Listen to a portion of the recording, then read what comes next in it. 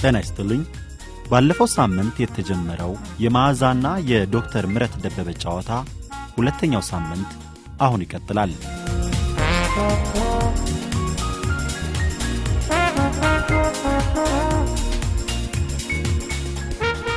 ዶክተር ምህረት ደበበ መጀመሪያ በጥቁር አንበሳ በአጠቃላይ ሕክምና ቀጥለውም በአሜሪካ ሴንት ሉዊስ ዩኒቨርሲቲ የሳይኪያትሪ ትምህርት ተከታትለዋል። በስራ በኩል በአገር ውስጥ በተለያዩ ቦታዎች ሰርተዋል። ዶክተር ምህረት ስለ ህመምተኛውም ሆነ ጤነኛው አእምሮ መመራመር ላይ ያተኩራሉ። ጋብዘናቸው ሸገር መጥተው ያጫወቱንን እኛ ከመረጥንላቸው ዘፈን ጋር አስማምተን እንደሚከተለው እናቀርባለን። የተከበራችሁ አድማጮቻችን፣ ቀኑ ቅዳሜ ሬዲዮ ጣቢያው ሸገር 102.1 ፕሮግራሙ የቅዳሜ ጨዋታ ነው። በያላችሁበት ምቹ የእረፍት ቀን እንዲሆንላችሁ እንመኛለን። ሸገር የእናንተ ነው።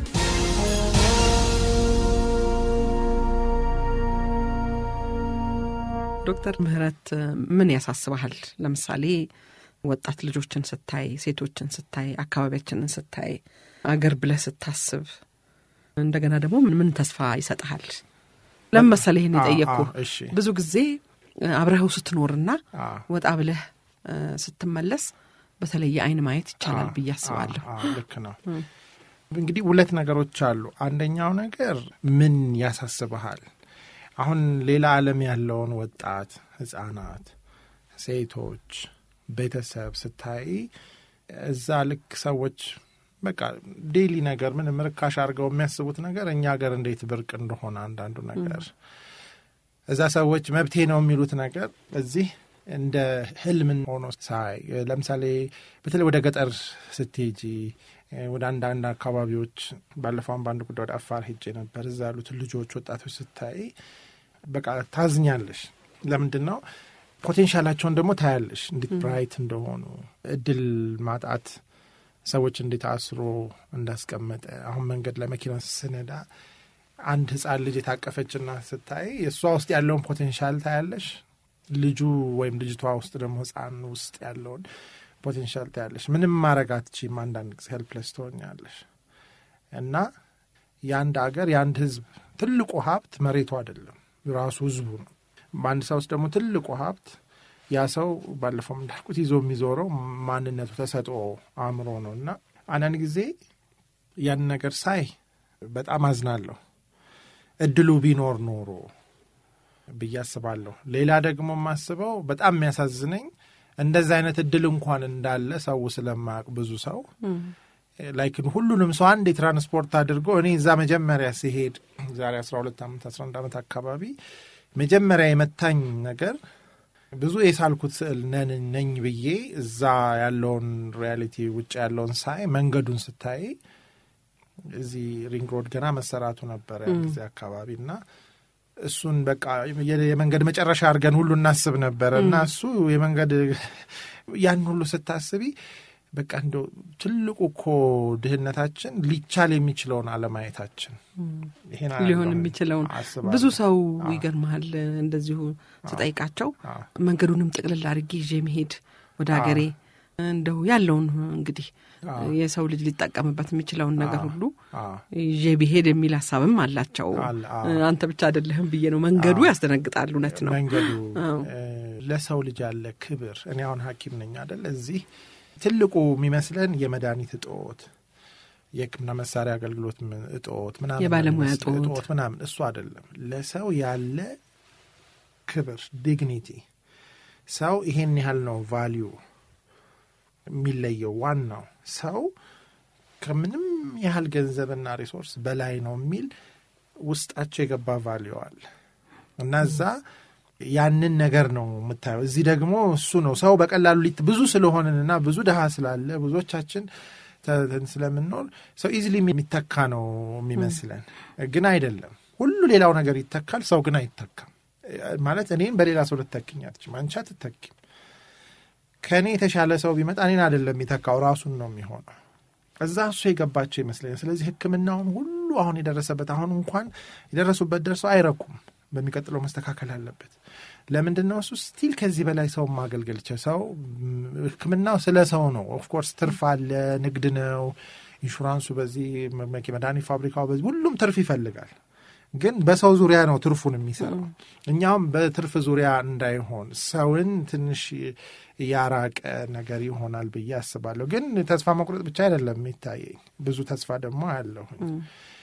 አንደኛው ነገር እኛ ባለንበት ችግር ውስጥ እነሱን ደግሞ አስገብቼ ለማየት ሞክራለሁ። እንደኛ ቢርባቸው እንደኛ አይነት ቤት ውስጥ ኑሮ ቢባሉ እኛ እንደሆነውስ በሰላም መኖር ይችላሉ ወይ? ምክንያቱም አንድ ቀን ነዳጅ ሲጠፋ፣ አንድ ቀን ውሃ እንትን ሲል የሚፈጠረው እንትን ያስደነግጥሻል።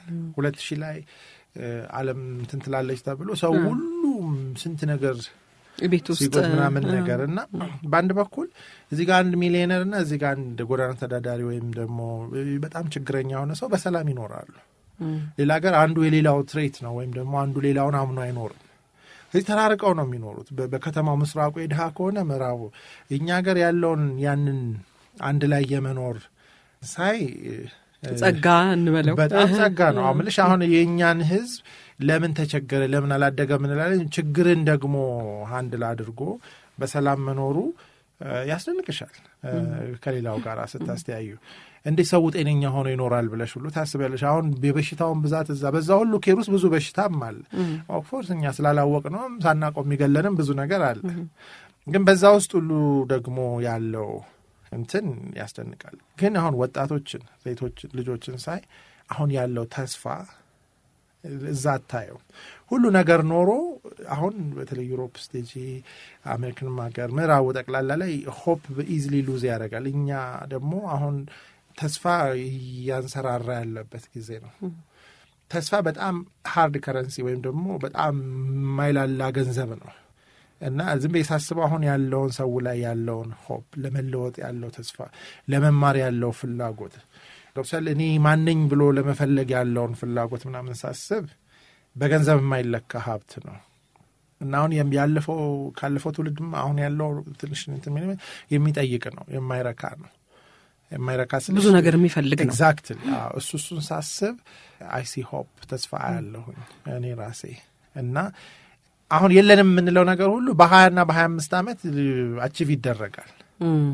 አሁን ያለንን ነገር ግን ባይኖረን ኖሮ አንዳንድ ጊዜ ሳስብ ምክንያቱም ሳይኖረን ቀርቶ ያውቃላ።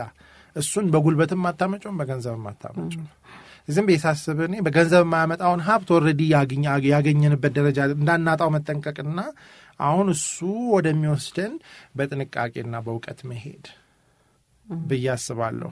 አሁን ወጣቶች መካከል ወንድ ስለ ሴት፣ ስለ ወንድ፣ ስለ ልጅ፣ ስለ ቤተሰብ ያለው አመለካከት ሁሉ እንደገና እየተጎበኘ ያለው ወይም ደግሞ ሰዎች እንደገና እየጠየቁት እንደገና ሊሰሩት እንደዚህ ክሪቲካሊ ያሰብንበት ጊዜ ምናልባት ሩቅ ሊሆን ይችላል። በቅርብ ጊዜ ግን ምናልባት ባህሉ ኦልሬዲ ዲፎልት ወይም ዝም ብለን የምናስብበት ነገር ነበር። አሁን ግን ዝም ብዬ ሳስበው ሁሉንም ነገር እንደገና እየጠየቅን ያለንበት ጊዜ ስለሆነ የማይለወጠውን አጽንተን የሚለወጠውን ለመለወጥ ተስፋ ያለ ይመስለኛል። ምኞት ምንድን ነው ወደፊት? ከእኔ አንጻር ከአገር አንጻር ያልሽኝን ነው መሰለኝ። ከሶስቱም አንጻር መልሰልኝ። ከአገር አንጻር እኔ ነሰርሊ እንደው ምን እንዳልሆነ ልንገርሽ። ነሰርሊ አሜሪካንን መምሰል አውሮፓን መምሰል አይደለም ምኞቴ፣ እኛን መሆን። አሁን ለምሳሌ እነሱም የደረሱበት ደርሰው ገና ብዙ የተበላሻሸባቸው ነገር አለ እና ምኞቴ ሳንኮርጅ ራሳችንን መሆን ብንችል ምናልባት ሌሎች የሚጓጉት አንድ፣ ሁለተኛ ደግሞ ሌሎች ደግሞ ከኛ የሚማሩት ነገር ሊመጣ ይችላል እና አሁን ይሄ ማናት ኢትዮጵያ፣ ማን ነው የኢትዮጵያ ሕዝብ የሚለውን አሁን ፈረንጆቹ እነሱን እንድንመስል ዲሞክራሲያችንም ትምህርታችንም ሁሉም ነው። እሱ ደግሞ ፊት አያረግም። እነሱንም እንኳን ለነሱ በብዙ 100 ዓመት ውስጥ ደርሰውበት አላ ከነሱ የምንማረው ብዙ ነገር አለ እና እኔ መቼም ብኞቴ ምንድን ነው እሱ አንደኛ ነገር አገሪቱ ላይ ያሉ ሰዎችና አገሪቱ ከርሰ ምድር ውስጥ ያለው ነገር ሁለቱም ወጥተው አንዱ ሌላውን የሚጠቅም ሆኖ ማደግ የሚመስለኝ እሱ ነው። ነሰሊ ኪስ ውስጥ ብዙ ብር ወይም ደግሞ መንገዱ ማማር ምናምን አይደለም። አሁን ባለፈው ሰሞን ባህር ዳር ሄጄ ነበርና ከተማይቱ በጣም እያደገች ነው። ህዝቡ ግን አብሮ እኩል አይመስለኝ ዝም ብዬ ሳየው ለእኔ ማለት ነው። ይሄ ሮንግ ሊሆን ይችላለሁ። አሁን መንገዱና ወደ ገባ ብለሽ የሰው ኑሮ እኩል አይደለም። አሁን እየተሰሩ ያሉት ኢንፍራስትራክቸሮች፣ ትምህርት ቤቶች ምናምን ነገር እና ሰው ያለበት ያስተሳሰብ ደረጃ እኩል አይደለም። ሁለቱም እኩል ማስኬድ አሁን ሊከብድ ይችላል። ግን ምኞቴ ምንድን ነው ከተማይቱ በኋላ አሪፍ ስትሆን የሰውም ኑሮ አሁን የሚሰራውን ሆቴል የዛው ሀገር ሰው ገብቶ ኢንጆይ የሚያደርግበት አቅም እና አገሪቱና ሰው እኩል እንዲያድግ ነው የኔ ምኞት። አንዳንድ ጊዜ አሉ አሁን አረብ ሀገር አንዳንድ ቦታ ስትሄጂ አገሪቱ በጣም አድጓል፣ ሰው ግን ብር አለው እንጂ አሳሰቡ ያን ያህል እኔ እሱኛውን እድገት አልለው እና አገርና ሰው እኩል ሲያድግ ማየት ምኞቴ ነው። እዛ ውስጥ ደግሞ አስተዋጽኦ ማድረግ ደግሞ ለእኔ ቦታ ባገኝ ደስ ይለኛል። አሁን ማለት ነው ያንተንም ምኞት መለስክልኝ አለ ወይስ እንዴት ነው? እንደዛ ነው። ምንድነው እኔ አሁን ኮምፕሊትሊ እዛ ያለኝ አስተዋጽኦ ቁጥር ነው የሚመስለኝ ባለፈው እንዳልኩሽ። እዚህ ግን ከቁጥር በላይ አስተዋጽኦ ይኖረኛል ብዬ አስባለሁ።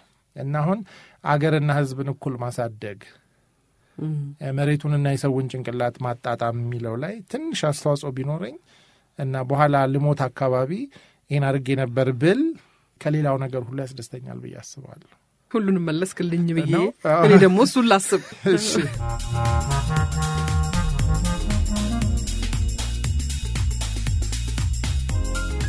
ሬዲዮ ጣቢያው ሸገር 102.1 ፕሮግራሙ የቅዳሜ ጨዋታ የእንግዳ ዝግጅት።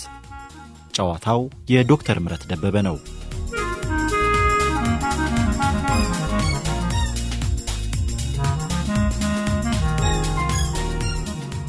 ዶክተር ምህረት ስራ የጀመርከው ከአዲስ አበባ ውጭ ነው እና ኑሮ በራስህ ጀመርክ።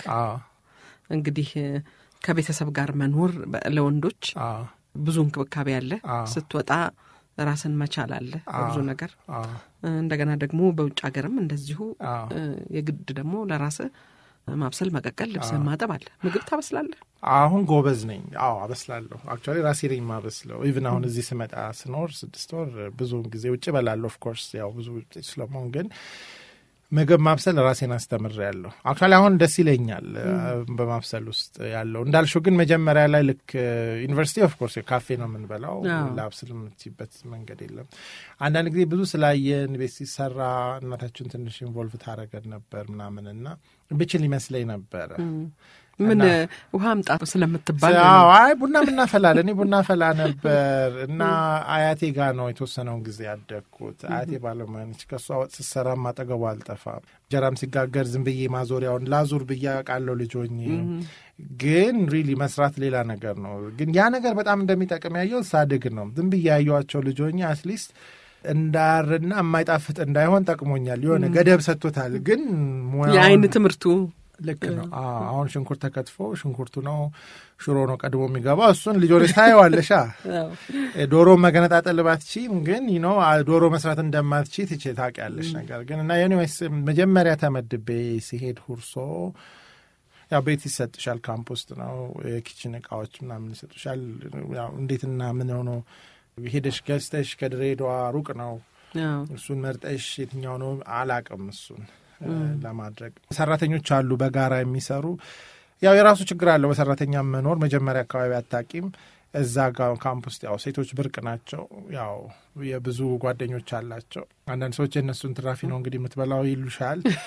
ለረፍቲንግ ሳሉ ግን ያው ወጣት ነሽ አታቂም። አንዳንድ ጊዜ ያለ ጊዜው ብዙ ነገር ሲያልቅ ግን ይገባሻል ነገር እና የተወሰነው ጊዜ እስቲ ነኝ ለምን ኩክ አላደርግም ብዬ ሞከርኩኝ።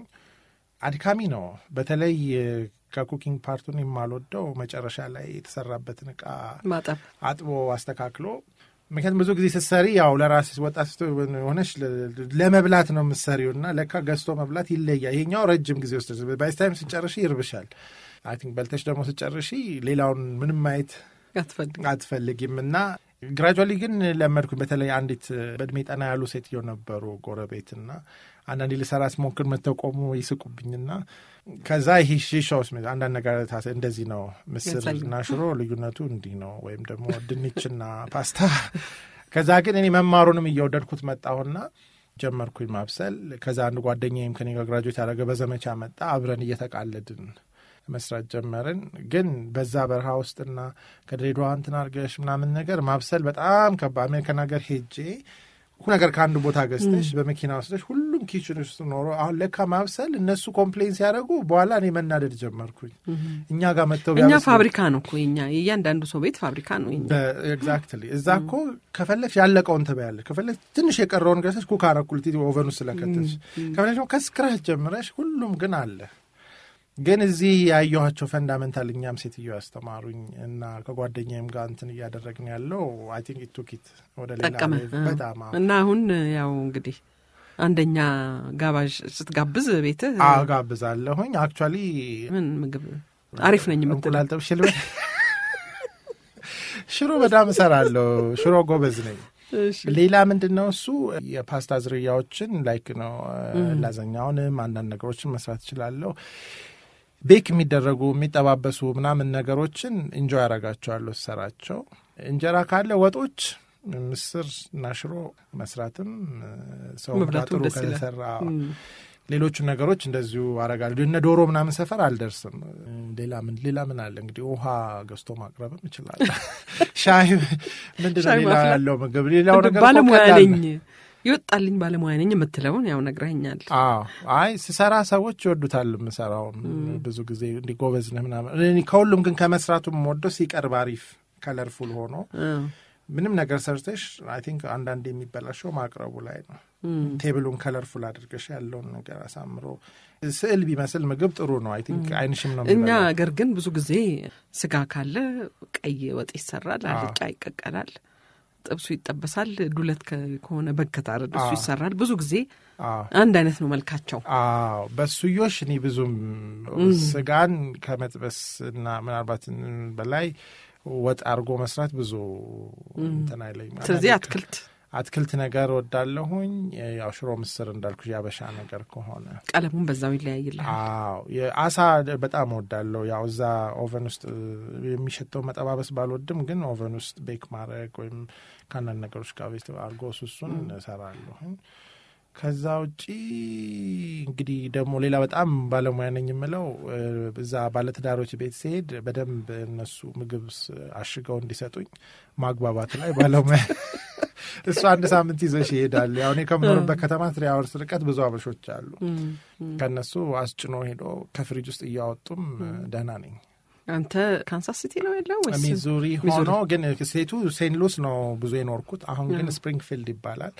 ወደ 3 ሰዓት ይርቃል አሁን መሰራበት ሆስፒታል ግን ኦልሞስት በየሁለት ሳምንቱ ሄዳለሁ እዛ እና ያው ብዙ አበሾች አሉ እንጀራ ፕሮቲን መወጥ ድሮ ያለ እንጀራ መኖር አይመስለኝም ነበር አሁን ግን እንጀራ እዛ ሲሄድ እረሳለሁኝ ሁሉ ከእንጀራ ተለያይታል ይትረሻዋለሽ መጀመሪያ ላይ 2 አመት ላይ በጣም ከባድ ነበር እንጀራ ሳይበሉ መክረም በአጋጣሚ መጀመሪያ ከዚህ እንደሄድኩኝ አንዱን አመት አበሻ ፋሚሊ ውስጥ ነበርኩኝ ያልነገርኩሽ ሌላ ሙያዬን ወደ ሌላ ሌቭል ይወሰደችልኝ እሱ ባልና ሚስቶቻቸው በጣም ባለሙያ ነች እሷ እና ድፍረትም የሰጠችኝ ምግብ መሰለ በቃ ይሄ ነው ነገር እኔ ያን ጊዜ ለስፔሻላይዜሽን ፈተና እያጠናው ነበርና ቤት ነው ሙሉ ስለዚህ እነሱ ከስራ ስለሚውሉ ብዙ ነገር እየሞከርኩ የማይቻለው ያልጣፈጠውንም የመድፋት እድሉ ነበረ በኋላ ግን እነሱ ሲወዱት አይ ጥሩ ነው ነገር ከዛ ሌሎችም ሰዎች ሲወዱት እዛ አካባቢ ከሁርሶ ያለውን ነገር አሜሪካናይዝ ለማድረግ የነሱን ኪች እና በጣም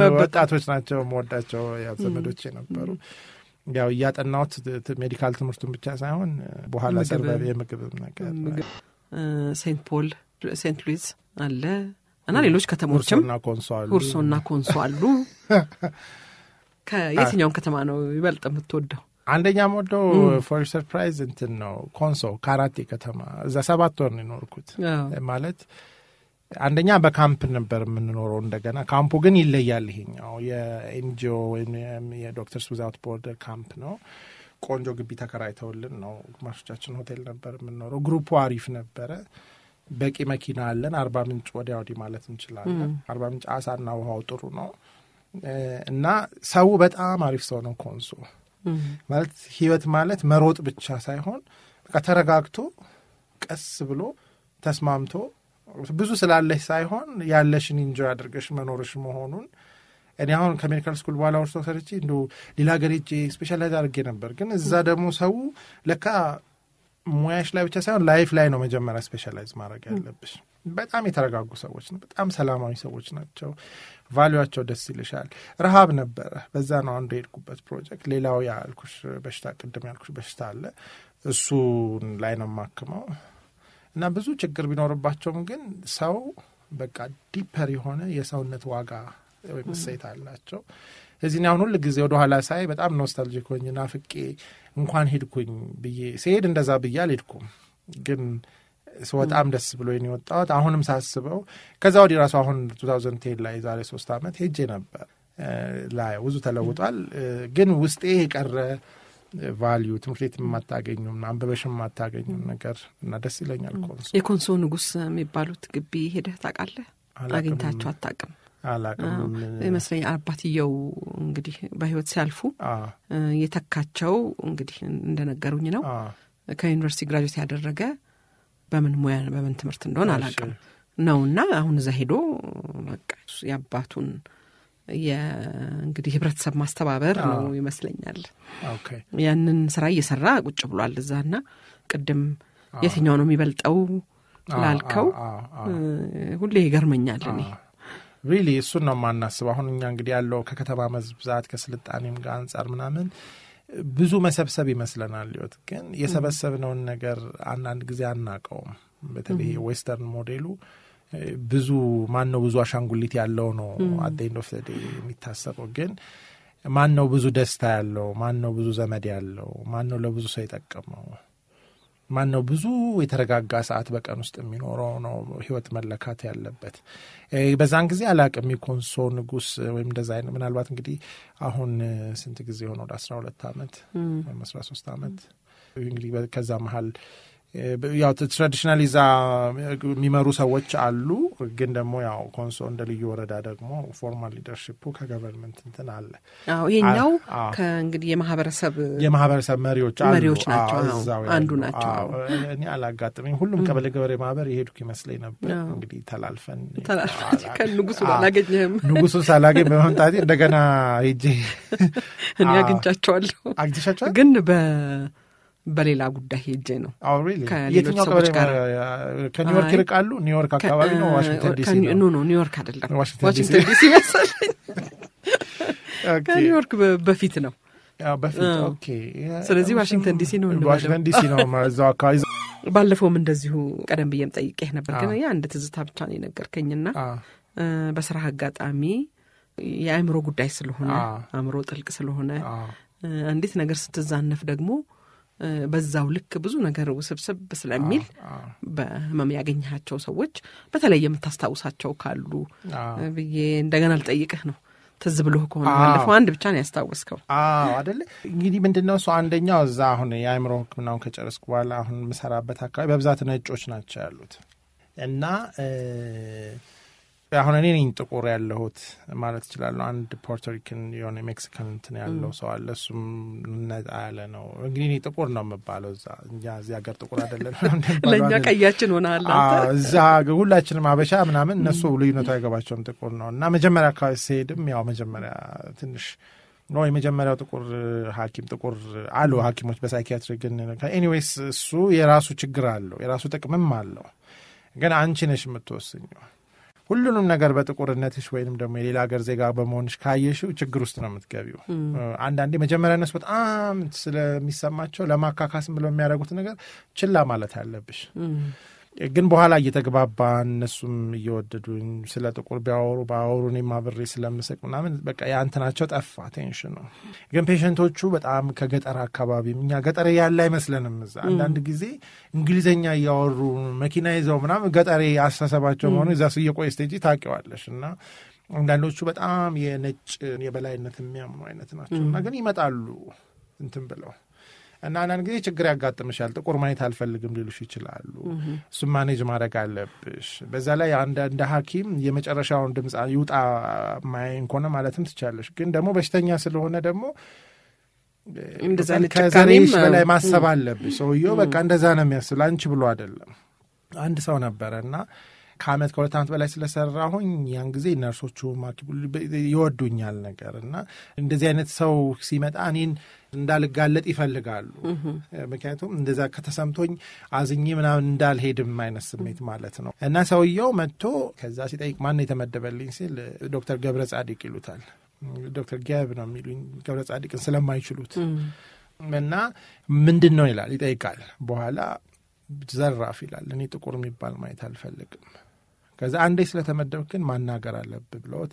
ከተናዶ በቃ ነው የጠበቀኝና እኔ ስሄድ በቃ ይሄ ሰውዬ እንደዚህ ብሏል፣ ምንም ማድረግ አንችልም፣ ለሌላም ልንመድበው አንችልም እና እንግዲህ ተጠንቅቀህ ሂድ፣ ኦፌንድድ እንዳትናደድ።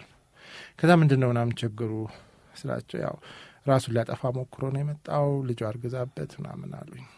ከዛ ሄድኩኝ ላገኘው። ከዛ መጀመሪያ እንደው ያው ኩፍስ ብሏል ምናምን ሰላም ምናምን አልኩትና መጀመሪያ ያልኩት ነገር እንዴት ነው ደህና አደርክ፣ ጥቁር ሐኪም ማዋራት እንደማትፈልግ ሰምቻለሁ፣ ግን ለኔ መደቡኝ፣ እኔም ባላዋራህ አንተ ማትፈልግ ከሆነ ደስ ይለኝ ነበረ፣ ግን አንድ ጊዜ እናውራና ምንም ካልፈለግ ቀይርልሃለሁ ምናምን ስል ትንሽ ሪላክስ አደረገ። ናም ሶሪ ለምንድን ነው ራስን። ከዛ ሳናስበው ማውራት ጀመርን። ከዛ አይ ቲንክ ተሰማው እንደዛ ብሎ አቅራርቶኒ ናይሶኝ ሳዋራው እንትን አረገ ለቀቅ አረገ። አዎ ማለት ተሰማው እና ከዛ እኔ እንኳን ዘረኛ አይደለሁም ግን በጣም ዋይት ሱፕሪሚስት የሚባሉ አሉ ኬኬኬ ብሏቸው እዛ ነው ጓደኞች ያሉት እና እኔ በጣም ራሴን እንዳጠፋ ሞከርኩት። ልጅ አርግዛብኝ ነው፣ ልጅ ደግሞ ያረገዘችው ከጥቁር ነው እና እዚህ ደግሞ መጥቼ ስመጣ ጥቁር ተመደበልህ ሲሉኝ እኔ የት ልግባ አለ እና እኔ ምን አልኩት ኤግዛክትሊ እኔ አንተም በሆን ኖሮ እንደውም አንተ ጥሩ ሰው ነህ፣ እኔ አላዋራህም ነበር ስለው የባስ እንትን አረጋ። አሁን እኔ ችግር ያለ ልጄ ነች አርግዛለች፣ ደግሞ ሉዘር ነው ድረግ ዲለር አይነት ጥቁር፣ ደህና ጥቁር እንኳን ቢሆን አስበው እንደዚህ አይነት ሉዘር ነው፣ አንድ የመጀመሪያ ልጄ ነች፣ በዛ ላይ ጓደኞቼ ደግሞ ግደለው እያሉኝ ነው እና በኋላ እኔ ራሴ ላጠፋ የሞከርኩት አይኩልን እና ከዛ አወራሁት ምናምን ነገር። እንግዲህ አሁን ጓደኞች አይደሉም ዋናዎቹ፣ ልጅህ ነች እና አንዴ ሆኗል እና አሁን እንደዛ ብታደርግና ብታጠፋ ማአት ነገር ነው። ብቻ አወራን፣ ብዙ መከርኩት፣ መድኃኒቱን የሚደረገው ምናምን አልኩትና ስንጨርስ እና አሁን ከፈለክ ልቀይርልህ እችላለሁ ሌላ ሰው ኖ በፍጹም ባላው በጣም ጥሩ ወዳጆች ሆነን። ምንድነው አንድ እንዳረሳው የሚያደርገኝ አንዳንድ ጊዜ ሰዎች ሲጠሉ ከዚህ ጀርባ ምን አለ ብለን ካልጠየቅን ለምን ተጠላው ለምን እንዲተባልኩ ምናምን ዘራፍ ብንል አንደኛ ሰዎች ልንጠቅም በምንጀ አሁን እሱ ከዛ በኋላ ጥቁር ላይ ጠላ ይችላል። ኦልሬዲ ማአት ስለ ጥቁር የሚያውቀው ፊሎሶፊ አለን። እኚህ ጥቁር የነጭ በላይነት ብዙ ሉዝ እንዳረጉ በጥቁር ምክንያት ነው። እንደገና የመጀመሪያ ልጁን አንድ ጥቁር አስረግዞበት ግራ ገብቶታል፣ ራሱን ሊያጠፋ ሞክሯል። አሁን እኔ ምን ሆንኩ ማለት ነው? ያን ሁሉ ባያዙን አትሊስት ባላንስ ያደርጋል። አሁን ሲያስብ ጥቁር ሁሉ ጊዜ ልጁን ያበላሸበት ምን አይደለም እና ሲወጣ ወርቬ በጣም እንትን ብሎ አመስግኖ ምናምን ነው እና እንደው ምን አረከው ምናምን አለ። ምንም አላረኩት ሰማሁት ነው ያልኳቸው እና ይሄ በጣም አይረሳኝም። አንዳንዴ በጣም ውስብስብ ነገሮች ያጋጥሙሻል ማለት ምንም ልትፈቺው ማትችል። አሁን በዚህ በእኛ ሙያ ላይ ለምሳሌ የማይረሳኝ አንዲት ሴት እሷም ራሷን ለማጥፋት ብዙ ሰው ያው በቀን 3-4 ራሱን ሊያጠፋ የሞከረ ሰው ነው የማያወዛ ያው የተኙ ሰዎችን ስለሆነ ማከመው እና ምንድነው የሆነው? ከዛ መጣች ያው ኦቨርዶስ ካረጉ በኋላ ወይም ብዙ መድኃኒት ወስደው ወይም ራሳቸው ሊያጥፉ ከሞከሩ በኋላ ሜዲካል ክፍል ይሄዱና ያው በፊዚካል ደህና ከሆኑ በኋላ ነው እንግዲህ ለምን አደረጉ በሚለው በአይምሮ ወደኛ የሚመጡትና ምንድነው ምናምን ያዋራኋትና አንዱ ምንድን ነበር የሆነው? ከባሏ ጋር በጣም ችግር ነበረባቸው እና ተጣልተው ተለያይተው ጓደኛዋ ቤት ገባች እና ጓደኛዋ ቤት እያለች ከጓደኛዋ ባል ጋር የፍቅር ግንኙነት ይጀምራሉ። በዛው ደግሞ ከራሷ ጓደኛም ጋር ደግሞ ከሴቷ ጋርም ሌላ የፍቅር ግንኙነት እና ባልና ሚስት አያውቁም፣ ከሁለቱም ጋር ነው። በኋላ ነገሩ ሊታወቀው ነው እና በዛ መሀል ነው እንግዲህ ራሷን ለማጥፋት ሞክራ የመጣችው እና አሁን ይህ ውስብስብ ያለ ነገር ነው። አሁን ይህም በመድኃኒት የምታክሚውም አይደለም። አሁን እንደዚህ አይነት ችግሮች ሲመጡ ምን ለምንድን ነው የነገርኩሽ? አንዳንድ ጊዜ ሰዎች ሲመጡ ራሱን ያጠፋ ሰው ነው፣ ግን ከበስተጀርባው በጣም ብዙ ባጌጅ አለ፣ ብዙ ሸክም ይዞ ነው የሚመጣው እና ያንን እንግዲህ ልትፈቸው አትችይም በቀላሉ እና እንደ እንትን ያው የስሜቱን ለማርገብ አንዳንድ መውጫ መንገድ ታሳያቸዋለሽ እና እንደዚህ ብዙ አይነት ሰዎች ይመጣሉ እና ምንድነው የሚፈጠረው? ቶሎ ብለሽ አንቺ ልክሽን አውቀሽ ወይም ልኬን አውቄ ይሄን ፈታዋለሁ ይሄን አልፈታውም እያልኩ ራሴን ወደፊት ካላስኬድኩኝ እንደዚህ አይነት ማአት ለምሳሌ ለአንድ ሰው ምንድነው ያደረገው መሰለሽ? እሱም ራሱ ሊያጠፋ ሞክሮ ነው የመጣው እና ሳናግረው እያለቀሰ እኔ የ3 ዓመት ልጅ ሆኜ እኔና ወንድሜን አባታችን ጥሎን ሄደ እናታችን ጋር ሌላ የመስሪያ ቤት ጓደኛውን ወዶ ምናምን ነገር እና በጣም እያለቀስኩኝ አይ ቲንክ 5 ዓመቴ ነው ያለው መሰለኝና አማዝኜ በቃ አባቴ እንዴት እናቴ ላይ እና እኛ ላይ እንዲያረጋል ብዬ እኔ በቃ እኔ ሳድግ ይህን ነገር አላደርገውም ብዬ ወስኜ ያው አደኩኝ አለ ያው ተረሳሱ ምናምን ነገር ከዛ 2 ልጆች ወለድኩ አገባው እና አሁን ከሚስቴ ጋር ተለያይተን ነው እና ምክንያቱ ምንድነው ስለው ከምስራ ጓደኛዬ ጋር ፍቅር ግንኙነት ገብቼ ልክ አባቴ ያረጋውን አርጌ እንዴት አረኩት ልክ የነቃውት ካድርጌው ከተለያየም በኋላ ልጆቼንም ሚስቴንም ከጎዳው በኋላ ነው እና አሁን ራሴን ያጠፋሁት በቃ እኔ ሞት ነው የሚገባኝ ያንን አባቴ ያረጋው እንዴት ደግማለሁ ግን ሰዎች የማያውቁት ምንድነው እሱ በልጅነትሽ ሀፕን የሚያደርጉ ነገሮችን በትክክለኛው መንገድ ስለጠላሻቸው ብቻ አይሆኑም ማለት አይደለም እነዛ ነገሮች ልክ ፕሮግራም ያረጉሻል ብዙ ጊዜ አሁን ለምሳሌ አልኮሆሊክ የሆነ አቢዩዚቭ በሆነ ነገር በጣም የሚያሰቃይ ፋሚሊ ሲያድጉ እንደዛ ይሆናሉ ሲያድጉ እነሱ እኮ ጠልተውታል ሲያድጉ ግን በልጅነታችን አይምሮ ውስጥ የሚያሀብር የሚያረጉ ነገሮች በኋላ ካልተስተካከሉ እኛንም እንደዛው አድርገው የመቅረጽ እድል አላቸው እና በኋላ እሱን አወራን ከሱ ጋር እሱ እንደዛ ያስብም ነበር የጠላነው ነገር አይሆንም ብለን ነው ግን እኛ ተረትም አለበት ፈሩት ይደርሳል ይጠሉት ይወርሳል ይሄ በጣም ኃይለኛ ሳይኮሎጂካል አባባል እኛ ሳናስብ ኮሌክቲቭሊና ብዙ ሰው አውቀውም ያንን ነገርና አንዳንድ ጊዜ ሳስበው እንደዛ አይነት ነገሮችም ታያለሽ እና ሌሎችም ብዙ እንትን አለ ያው የሚያስቁ አንዳንድ ነገሮችም ያጋጥሙሻል ግን ያው ይሄ ደግሞ ብዙ ነገር ያስተምራል እዛ ግን ከሜዲ በፊት እዚህም ደግሞ ያው በተለይ ኩርሶ ሲሰራ ያው ከምልምሎች ጋር ነው ብዙ ጊዜ የምንሰራው ሰልጣኞች ናቸው እና ምንድነው አንዳንዶቹ ነው ከመጡ በኋላ እንደጠበቁት አይሆንም ይፈራሉ ውትድርና እንዳሰቡት አይደለም ዲሲፕሊኑ ኃይለኛ ነው ምክንያቱም ያው ሚሊተሪ ስራ ጠንካራ ነው ምናምን ነገርና አንዳንዶቹ ቶታሊ የሆነ ያልሆነ ህመም ይዘው ይመጣሉ ወይ እንደሚጥል ህመም አድርገው ወይ የሆነ አንቺ ሐኪም ስለሆንሽ ታውቂዋለሽ ፓተርኑን ስለማይከተል የሚጥል በሽታ አድርገው እንትን ሲሉ ደረጃ ያለው እውነተኛ የሚጥል በሽታ እነሱ ወይ ከመሃል ያደርጉና ዝብርቅርቅ ያደርጉታል አሁን እጅና እግርሽ አንዱ ዝም ብሎ ቀኝ እጅና እግርሽ ልክ እንዳልሆነ የውሸተኛ የሚጥል በሽታ ነው ምን እሱ የመጣው ሆዴ ተወጥሯል ብሎ ሆዱን ውጥር አድርጎ ነው የመጣ ብንለው ምናምን ነገር እንትን ነው በቃ ምንም አይልም ውጥር አድርጎታል ብንሰራው የውሸት እንደሆነ ያስታውቅሻል እንዳሊሆን አይችልም ትንፋሹን ሁሉ ግጥም አድርጎ ነው ከዛ ቆይ ሲተኛ ነው ምናምን ተባለ ያው ስተኝ ፌክ ማረጋት የሆነት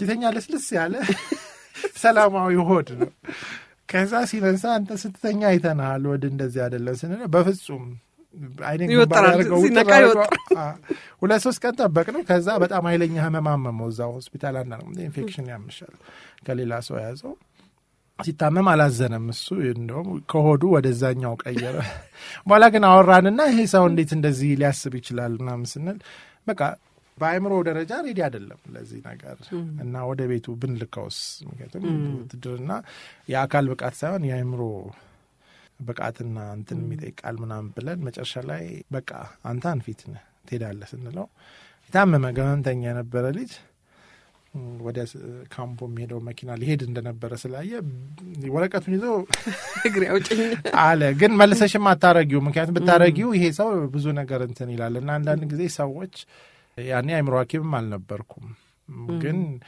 ስታስቢው አንዳንዴ ሰዎች የሚፈጥሩት ነገር እንዴት ኮንትሮሊንግ እንደሆነ to the extent ህይወቱንም ያጣ ነበር ያ ኢንፌክሽን ታክሞ ባይደን ግን ብንልከው ይሄ ልጅ ጥሩ ወታደር ይሆናል አይሆንም ስለዚህ አንዳንድ ጊዜ የምናስበው ነገር ሊሸውድ ነው ብለሽ ማሰብ ትችያለሽ ግን በቃ እሱ ከአቅሙ በላይ ሆኗል የአካላዊ ባይሆን ወይ ተገፋፍቶ ነው የገባው መጀመሪያው ነው አታቂም ሌሎች ብዙ ደግሞ ያንን ነገር ማድረግ እና አንዳንድ ጊዜ በቃ ሰዎች እንዴት እንደሚያስቡ ስታስቢ አስተሳሰባቸው ብዙ ነገራቸውን ኮንትሮል ያደርጋል ግን ብዙ ጊዜ የምናስበው ምንድነው ሊሸውድ ነው ብለው ግባ ሊሆን ይችላል ግን እንደዚህ አይነት ሰው በዛ ስራም እሱ ምናልባት ጥሩ ገበሬ መሆን ይችላል ሊሆን የሚችለው ሳስቶ ሊሆን ይችላል የመጣው አንዳንዴ እንደዛ ታደርጊያለሽ ሉኪንግ ባክ ግን አሁን የበለጠ ይገባል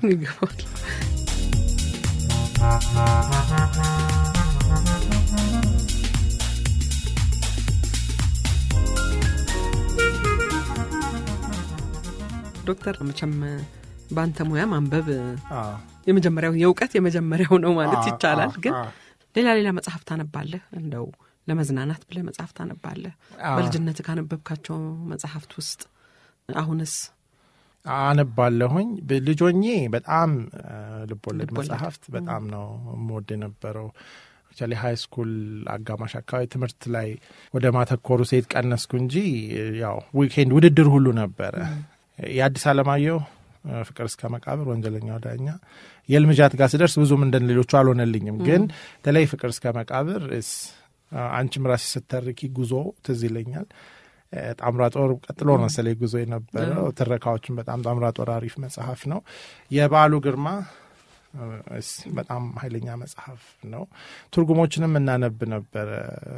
በተለይ ዶስቶቭስኪ፣ ቶልስቶይ መጽሐፎች አሁንም ካደኩ በኋላ እንግሊዝኛ ማለት ላሚዘራብል ቪክተር ሁጎ።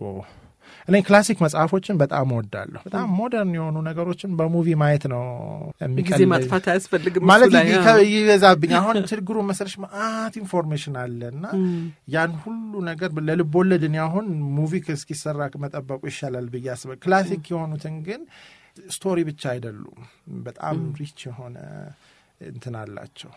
ኦዲዮ ቡክ በጣም እሰማለሁ። አሁን ለእኔ መጽሐፍ ጊዜ ለምትላ ለማድረግ ስል መጽሐፉን ታረግና በመኪና ብዙ ስለምንዳዛ እሱን መስማት ወዳለሁ።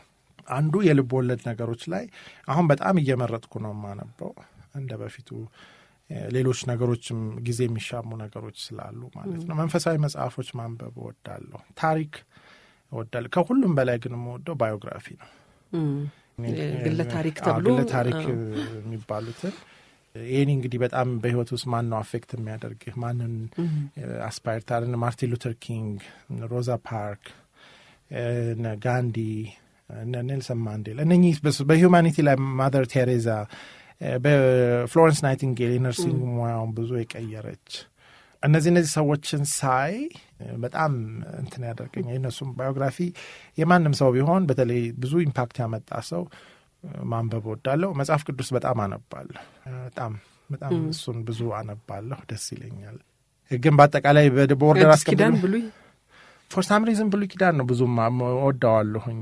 አይ ቲንክ ልጆኝን አባታችን ያስነብበን ነበር። ልጆንሽ ደግሞ ታሪክ ተወጃለሽ። አሁን ሁለቱንም አነባለሁ። ግን ሳላስበው ብሉይ ኪዳን ላይ ብዙ ሳነብ ራሴን አገኘዋለሁኝ። ከአዲስ ኪዳን አይ ቲንክ ጳውሎስን በጣም ወደዋለሁኝ። መዝሙሮቹ የዳዊት መዝሙር እንደዚህ ከዛ ከብሉይ ኪዳን ሁሌ በጣም ብዙ አነበብኩት የምለው እንግዲህ የሰለሞንን መክብብ ፍልስፍና እወዳለሁ። ፈላስፋ ነኝ ብዬ አላስብም። ኦልዌይስ ግን ማሰብ እወዳለሁ። ሰለሞን ያው መሀሊ በጣም መዝሙሩ ያው እንደውም መጽሐፉ መሀል ተቀብሮ ያለ ድብቅ ነገር ብዙ ልጅም አንብበው የሚባል አይነት ፍቅር ነገር ስለሆነ ግን ፋሲኔቲንግ ነው። እኛ አስተማሪያችንን ከሰናል ትዝ ይለኛል። መሀል የመሊ ላይ ሲያነብልን መጽሐፍ ቅዱስ ላይ የሌለ ነገር ስታነቢው እኮ እዛ ላይ አንዱ ምንድን ነው መሰለሽ ተሸክመን የምንዞራቸው የሰውነታችን ክፍሎች በግንኙነት ውስጥ ሁላችንም ልባችን የሚፈልጋቸው የቅርርብ ደረጃዎችን ነው የሚገልጸው። ሌላ ነገር የሌለን የሰውነት ክፍል የለም እዛ። ማንም ሰው በልቡ የማይመኘው የኔ ግንኙነት እንዲህ ቢሆን የማይለው የፍቅር እንትን ግን ምንድነው እሱ አንዳንድ ጊዜ እንደዛ ኤክስፕሊሲት ሆነ ወይም በጣም ተገልጠው ወጥተው ሲወጡ ብልግና ይመስሉናል። ግን በቃ እያንዳንዱ ሰው በልብ ውስጥ ያለ የረሃብና የጥማት ደረጃ ስታስቢው ከፍቅር አኳያ እዛ ላይ ታየዋለሽ። ከፍልስፍና አኳያ ደግሞ መክብብ የሚለውን መጽሐፍ የደስታ ነቢው የሰለሞንን የፍልስፍና ጥልቀት ሁሉንም ነገር ከንቱ ያደርግብሻል። የሚመስለው እንደዛ ነው፣ ግን ሪሊ ከንቱ ያልሆኑ ነገሮችንም ያሳይሻል። ለሁሉም ነገር ቫልዩ የመስጠት ነገሮችን በጥልቀት የማሳ አሁን ብዙ ምን ሮጥላቸው ነገሮች ሮጬ ይሄን ማገኘ ማረኩ ይሄን ማነበብኩ ይሄን ሰራሁ ምናምን ይልና የሁሉ ከንቱ ነው። ላይፍ ከነሱ ውስጥ አይገኝም። ግን ላይፍ ሚኒንግ ካገኘሽ በኋላ እነሱ ነገሮች ሁሉ የህይወት ትርጉም ላይ ውበት የሚሰጡ ፈርጦች ናቸው። በአንድ የጌጥ ነገር ላይ አንዷ ፈርጥ ብቻዋን ጌጥ አትሆን፣ ስትወልቅ ግን ያው ታጎድላለች። እሱም የሚለው እንደዛ ይመስለኛል። ምሳሌንም የጻፈው እሱ ነው። እሱ ደግሞ በትንንሽ አረፍተ ነገሮች ውስጥ የታጨቁ ጥበቦች ናቸው። ስለዚህ ሰለሞን በጣም ደግሞ ወድቋል፣ እንደ ሰው ተነስቷል፣ ብዙ ነገር ደርሷል። ሰውነት ታይበታለች ሰለሞንን። ያው እሱን በጣም ከብሉይ ኪዳን ወደዋለሁ። ያው ብሉይ ኪዳንን ብዙ አነባለሁ፣ ግን አዲስ ኪዳንንም በዛው ልክ ግን ብዙ ጊዜ አጥፍቻለሁ ይመስለኛል ብሉይ ኪዳን።